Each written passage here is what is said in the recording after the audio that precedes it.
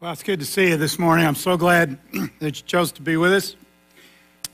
As Ladarius just mentioned, I'm beginning a 3-week series entitled The Seekers, Lessons from the Gospel of John. One section in particular from the Gospel of John, which I'm going to put up in the next slide, is chapter 1, verses 35 through 41.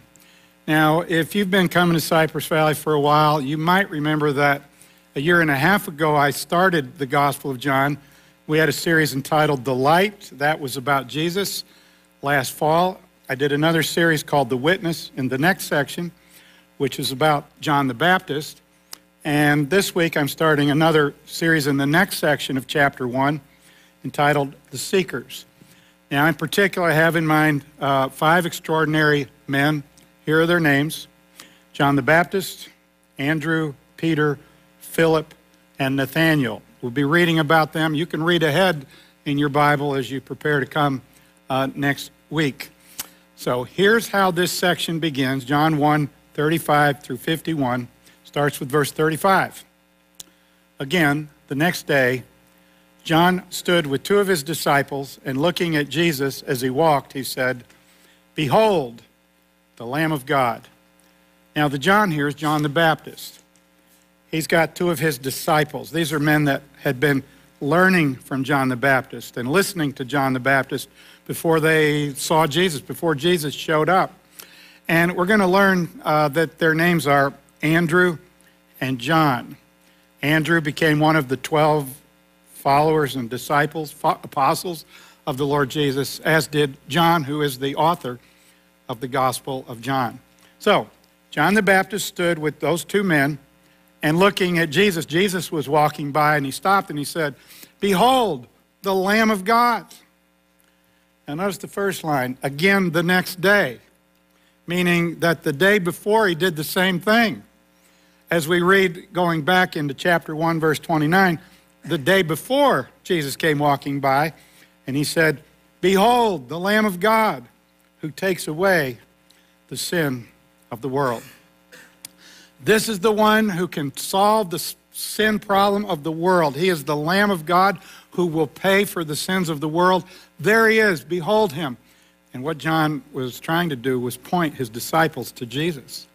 He wanted his disciples to believe in Jesus for eternal life if they hadn't already. And then he wanted them to follow him in a life of discipleship. Well, these 2 disciples that day took John the Baptist seriously, and they started following Jesus.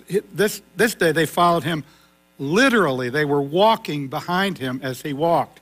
It says the 2 disciples heard him speak, and they followed Jesus. Well, then Jesus noticed that somebody was behind him, so we read next that Jesus turned, and seeing them following, he said to them, "What do you seek? What do you seek?"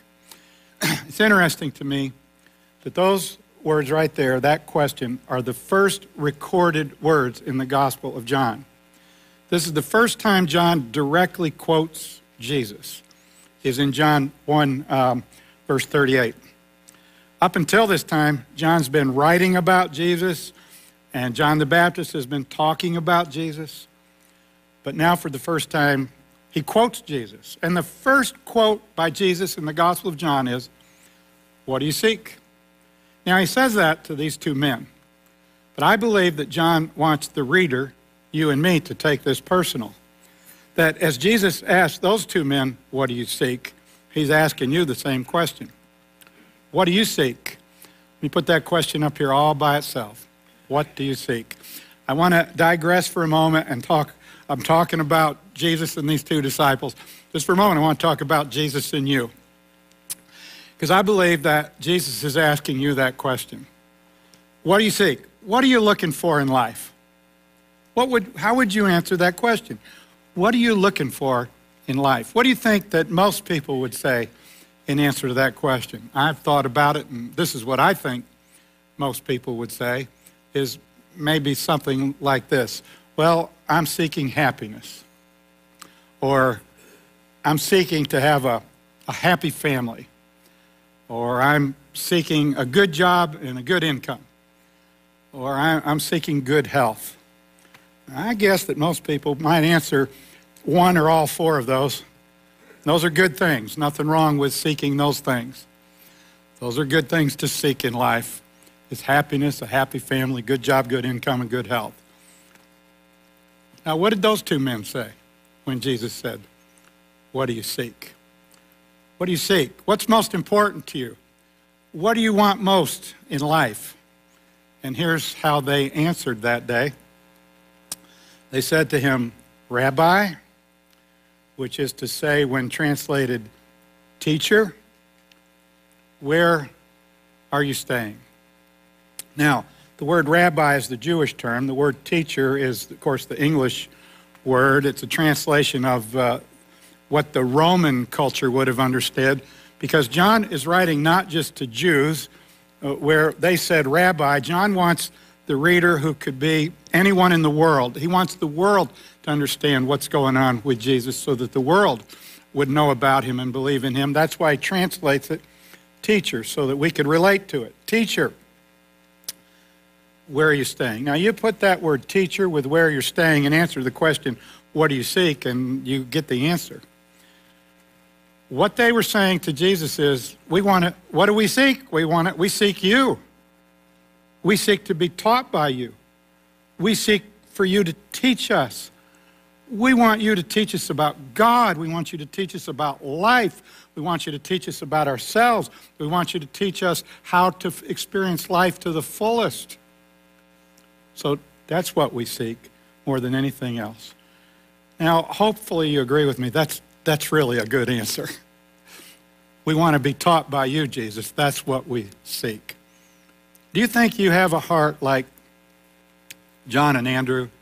Do you think there's something within you that would say, yeah, that's really what I seek. That's really what I want most in life, is to be taught by Jesus, to learn about him, and to grow closer to him?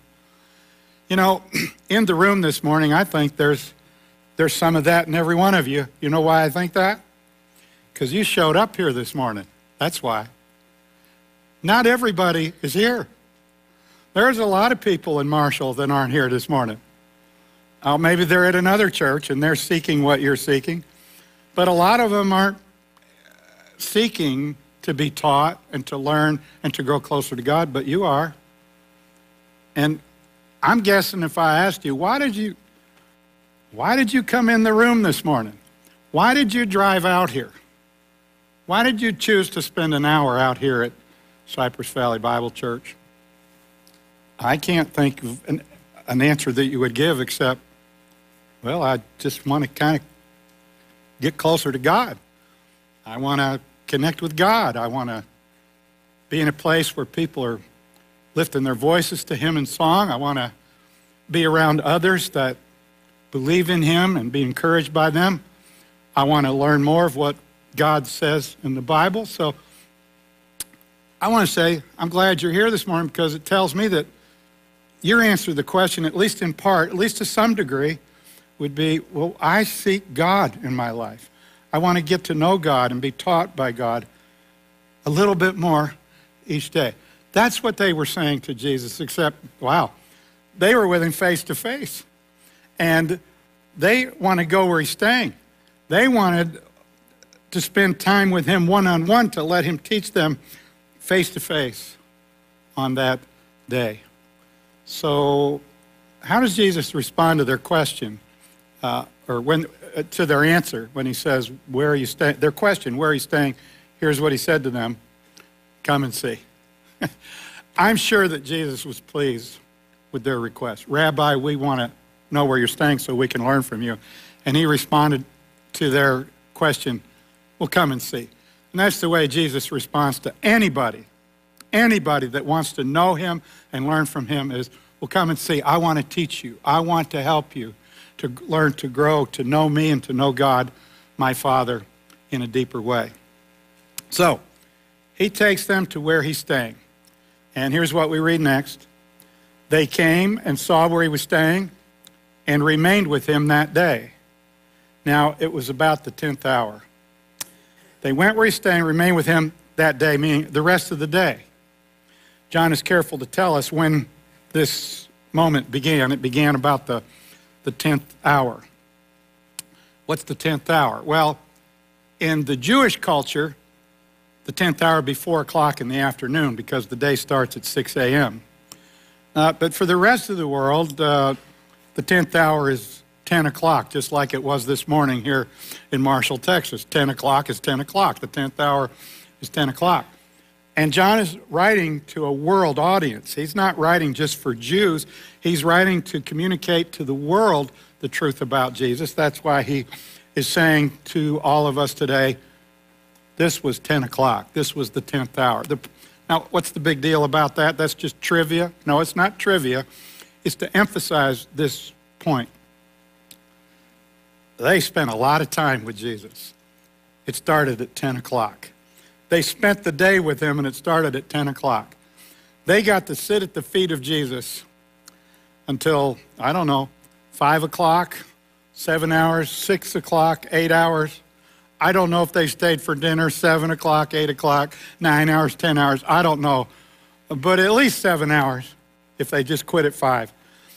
7 hours plus of sitting at the feet of Jesus, learning from Jesus about God and about life and about themselves and about how to experience the fullness of life. Wow, can you imagine spending a full day like that with just Jesus and him teaching you and answering your questions? It was amazing. It was the greatest day of their life, I'm sure they would say, up until that point. And then we read about the name of one of them. I already mentioned his name.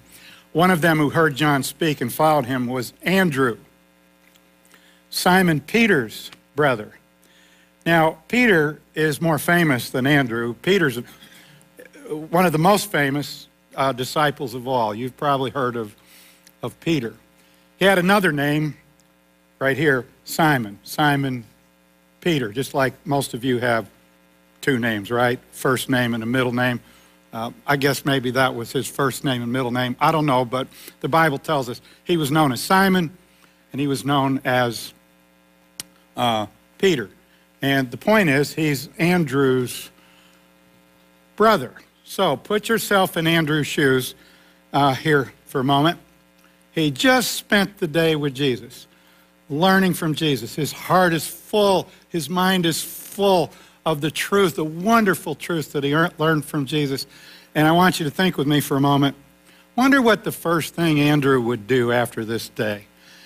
A day spent by learning and growing closer to Jesus. Wonder what his priority would be when the day was over. I wonder what he thinks that he should do first. We don't have to guess because we're told in the next verse. Andrew, first, there it is, first thing he did, he first found his own brother Simon. And he said to him, "We found the Messiah," which is translated the Christ. A day filled with learning from Jesus. What's the first thing he does is, that's on his heart? It's his brother. I've got to go talk to my brother. I've got to go talk to my brother Simon. His name is also Peter. I've got to tell him exactly what he told him. We found the Messiah, which is the Jewish term, which is translated the Christ, which was the Roman term, which is the term that we're all familiar with. I've got to tell my brother. I've got to tell my brother who we found. He's got to know about Jesus that we've come to spend time with.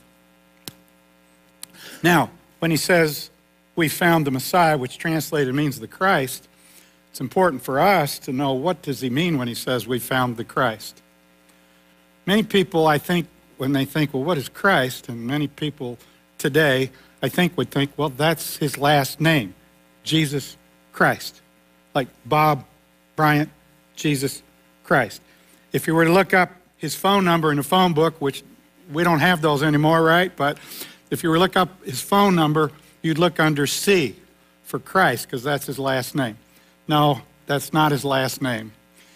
It's a title, Jesus the Christ. Now, it's shortened to say Jesus Christ, but he's Jesus the Christ. So now we need to think, and the reader of the Gospel of John should think, well, what's that mean, that he's the Christ? If it's not his last name, what's it mean that he's the Christ? And John would want us to keep reading through the Gospel of John to find out what it means that he's the Christ.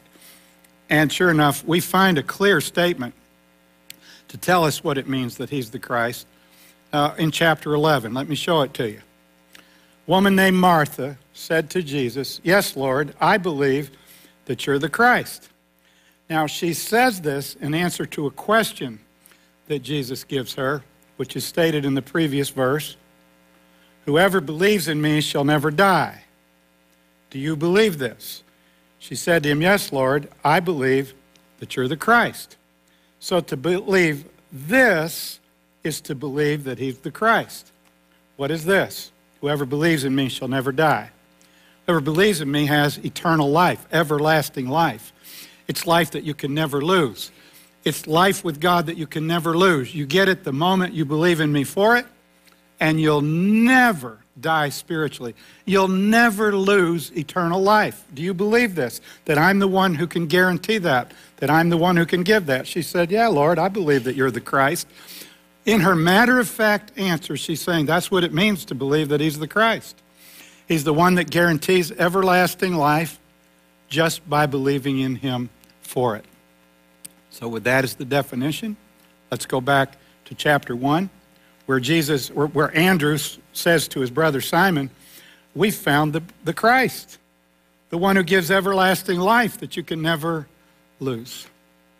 And then he does something that's just so profound and important, and it's so simple. Here it is. And he brought him to Jesus. He brought him to Jesus.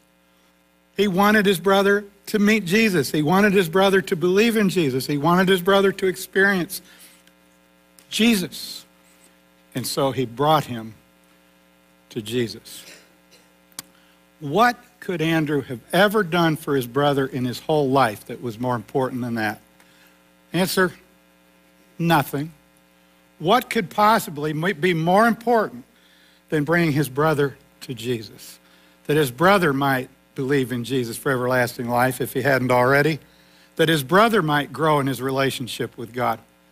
That's what Andrew wanted most for his brother, and he followed through by bringing his brother to Jesus. And here's what happens when Peter first meets Jesus. When Jesus looked at him, he said, "You are Simon, the son of Jonah. You shall be called Cephas," which is translated a stone. Again, Cephas is the Hebrew word, stone is the Roman word. Now we're getting, when you talk about Peter, it can really get confusing, because he didn't just have two names, he had three. Peter, Simon, and Cephas. Are you totally confused? Try not to be. Peter is also called Cephas. He's also called Simon. You can see it right here. Now, when Peter says, "You are Simon, but you shall be called Cephas," or translated a stone, let's think about the meaning of these words. The word Simon means listener, and Peter was a listener. And Jesus is saying to him, you're a listener, but if you keep listening to me, just like your brother Andrew, if you keep letting me teach you and you listen to what I have to say, you're going to someday be called a stone. You're going to be called a rock. You're going to be called someone who's got strength. Because Peter had a lot of weaknesses. When you read about his life, he stumbled and fumbled in many ways. But as he continued to grow, he became strong and mature in his depth as a follower of the Lord Jesus Christ. So what Andrew has done is introduce his brother to someone who could not only give him eternal life, but someone that could change his life to make him a stronger, better man in the eyes of God and in the eyes of men. What a great thing Andrew did when he brought his brother to Jesus. In fact, I want to go back and look at the verse, just a part of a verse to kind of get the main thing I want us to see about Andrew. Here it is in verse 41. Andrew first found his own brother Simon, and he brought him to Jesus. You know, Peter's pretty famous, and he did a lot of great things as we read about him in the Gospels, the book of Acts. He wrote a couple of letters in the New Testament. Andrew, not near as famous as his brother Peter. He was one of the 12. But Peter's the one that, we kind of learn most about or remember most about. Andrew's kind of, not as well known. But I want you to think with me for a moment. Where would Peter be if it wasn't for Andrew? I don't know. Maybe God would have used somebody else to bring Peter to Jesus. But God used Andrew, so I'm asking the question in that way. Where would Peter be if his brother Andrew had never brought him to Jesus? It's a good question to think about, because God did use Andrew to bring him to Jesus. And it defines who Peter is and what Peter did.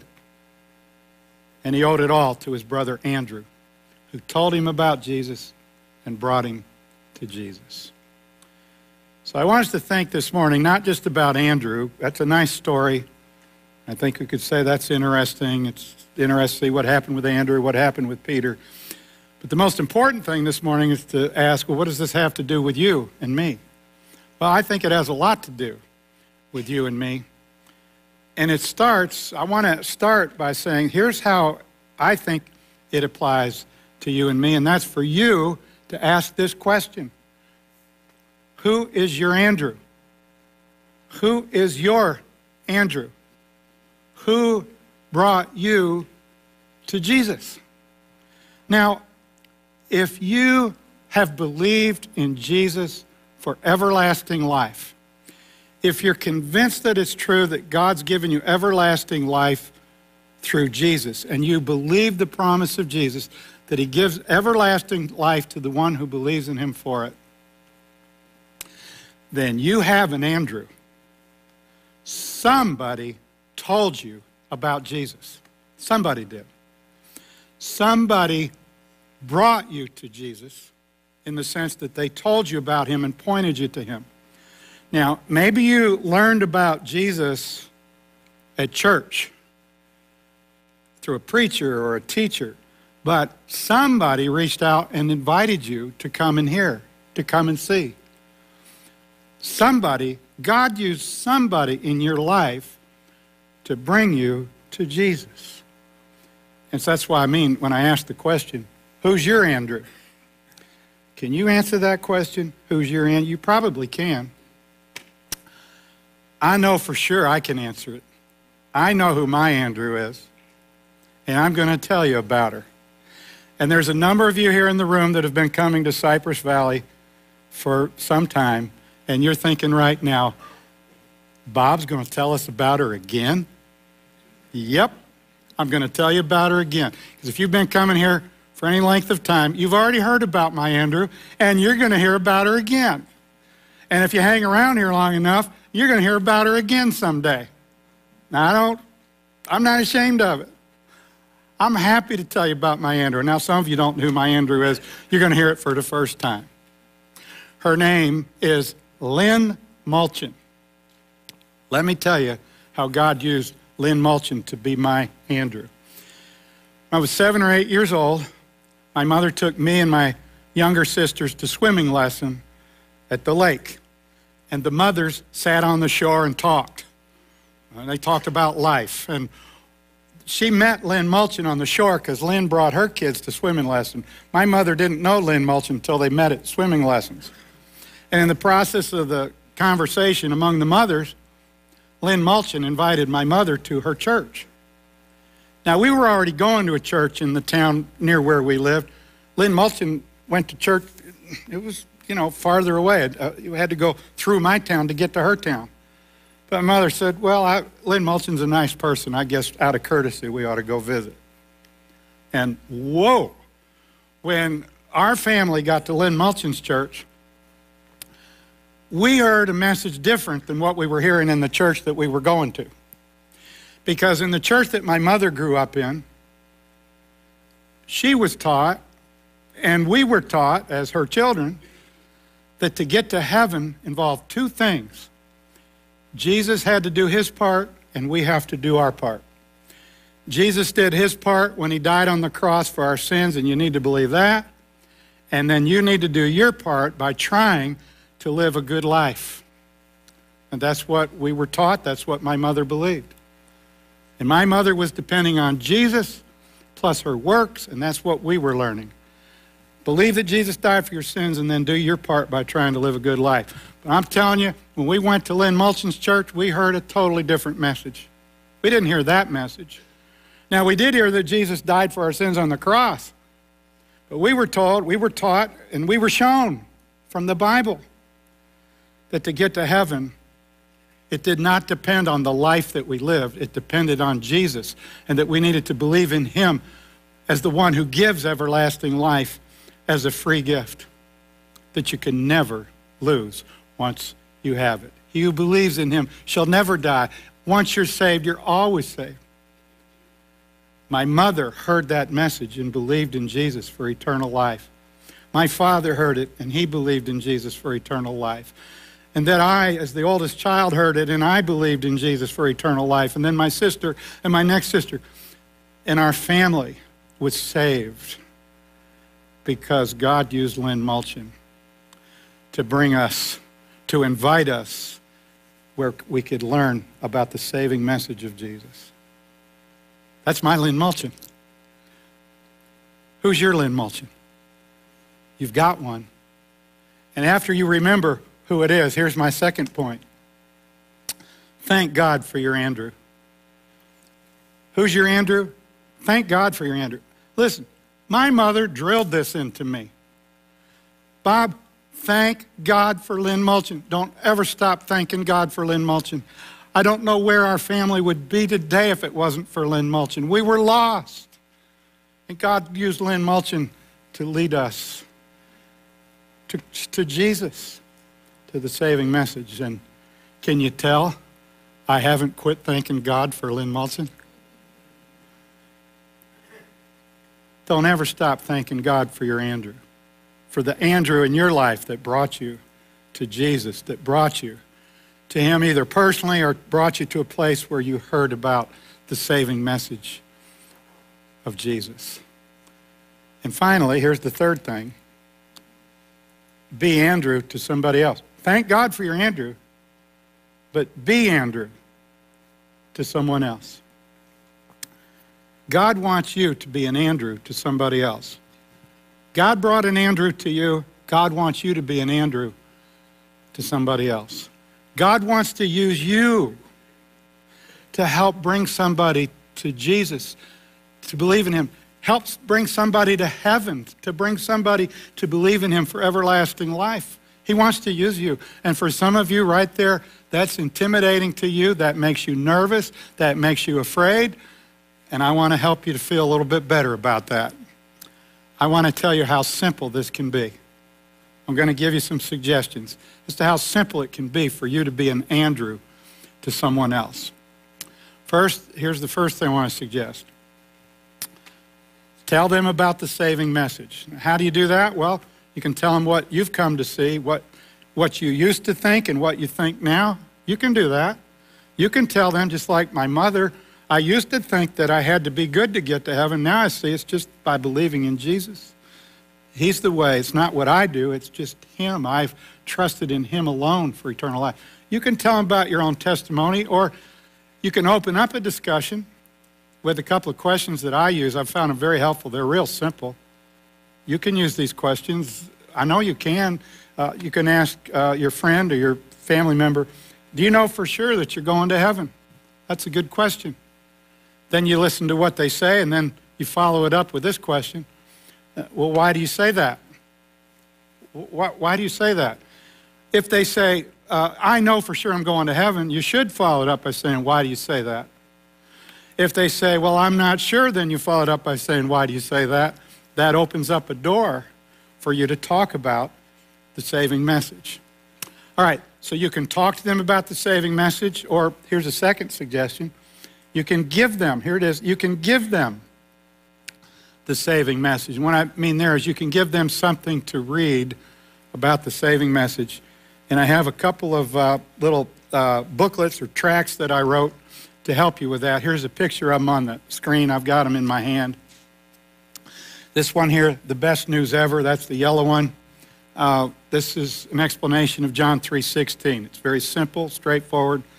You could say, you know, This has helped me. I hope it'll help you. I want you to have it. By the way, I've got lots of these out in the foyer. I'm optimistic this morning that you'll take a lot of them. There's more where those came from. I put a lot out there, hope that you'll take them and be an Andrew and share this with others. Okay, now the other booklet is You Can Be Eternally Secure. This booklet goes through the passages where Jesus talks about how you can know that you're eternally secure. And either one of these pamphlets could really be used of God. They have been used of God. God can use you just to get it in the hands of someone else. You can be an Andrew by doing that. There's a third item out there in the foyer that looks like this. It says Cypress Valley Bible Church on the front. I've got one of these in my hand. They look like these. These will actually fit in my wallet, probably in yours too. And what I like about this is it opens up and it's got pictures. People like pictures. Picture of the kids ministry, picture of the teens, and picture of adults. When you first open, it's got a picture of this room and what goes on here. And then on the back, it says, at Cypress Valley, you will find. And it's got a list of things that people will find at Cypress Valley. I want to read through this. Won't take but less than a minute to read it, okay? Here's what you'll find. And the reason I want you to listen to this is I think you would feel good about giving your friend this and letting them read this. Okay, here's what you'll find at Cypress Valley. Practical help from the Bible, encouraging music, quality nursery care, Bible-centered children's and teen ministries in amazing facilities, casual dress, except for Ladarius Carter. It's on there right there. All right? No offering plates and friendly faces. Now, that will help your friend to say, well, maybe that's a safe place. And you can hand these out, invite your friends. Now, this leads me to my next point, and that is invite them to church. I've already touched on it. You can invite people to church where they'll hear the saving message. A few weeks ago, we had a baptism of James Goldman. And James is 6 years old, and he said something in his video that touched my heart. And some of you heard it and some of you didn't. I want you to hear a part of what he said in his baptism video because he's got an Andrew heart. His name is James, but he's an Andrew because he wants to reach people for Jesus. You can hear it in his testimony. And he says he learned about Jesus at this awesome church, and he wants to invite others to come. And the way he says it is so cute, but it's so profound, and it'll touch your heart to want to be like James Goldman, who is like Andrew. Anyway, I said enough. Listen to what James said in this part of his video. I know that I'm going to heaven because I believe in Jesus for lasting life. I learned about Jesus at this awesome church, and my mom and dad just signed me up. And then I started loving it so much, I really liked it. So if you don't believe, I'm going to invite you to Kids Church, or you can sign up. If you don't believe, I'm going to invite you to Kids Church where you can sign up. I just love it. And that's an Andrew heart. He wants to bring people to Kids Church where they can learn about Jesus and sign up for eternal life. I guess that's what he meant. Or just sign up to keep coming. I don't know. Parents do have to sign their kids in, so I think that's what he had in mind. Anyway, the point is, you can invite people to church, just like James Goldman wants to do or is trying to do. All right, I got one final suggestion for you, not just to invite them to church, but invite them, here it is, invite them to church for something specific. Okay, I think it's good to invite people to church in general. Hey, sometime, come on out. Okay, that's a good invitation. Sometime, come on out. But I think it can also be good to say, this time, come out, specifically. And here's a couple things I have in mind. One is Easter, okay? Lots of people go to church on Easter that they don't go any other there's lots of people that might be open, or that are open to come on Easter where they might not be open at other times. So think about that. Easter's coming up here in a month or so. Think about who it is that you might invite to come for Easter. Second specific event, if I could use that word, is a series I'm going to do after Easter, starting the first Sunday in April on the last days. What Jesus said about the last days in Matthew 24. The reason I'm pointing that out is I know that people are concerned about what's going on in the world. They don't know where the world's headed. And there's lots of people that wonder, what does God say? What does the Bible say? And I think this could be an opportunity for you to invite them specifically to a series like that starting in April, so you can keep that in mind. All right, so today we've begun our series entitled The Seekers. The key verse in this first message is this. Andrew first found his own brother Simon, and he brought him to Jesus. And I've encouraged us to take home with us these three thoughts. Here they are. Who is your Andrew? Thank God for your Andrew, and be Andrew to someone else. I hope that this has helped all of us to do just what we read there, to be thankful for our Andrew and be Andrew to someone else. I'm going to close in prayer in just a moment. I'll be up here at the front. If you have a question about the message, I'll try to answer it. If you just want to come up and introduce yourself, I'd love to meet you. And let's pray. Father, thank you for Andrew. Thank you for Andrew in the Bible and the inspiration he is to us.